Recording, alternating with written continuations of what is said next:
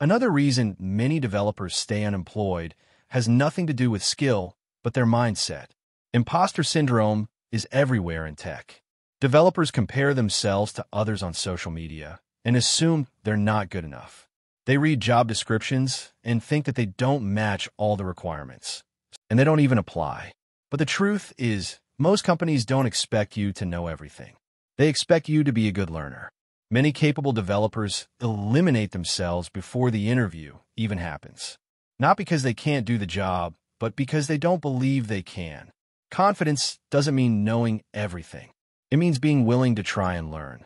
The most important skill to have as a developer is the ability to figure things out. Not knowing every information beforehand. Just having this mindset will reduce your imposter syndrome. So what I recommend is to walk with the mindset that you don't have to know everything beforehand, and you will learn it when the time comes. And also ignore these job descriptions and apply even if you feel unqualified.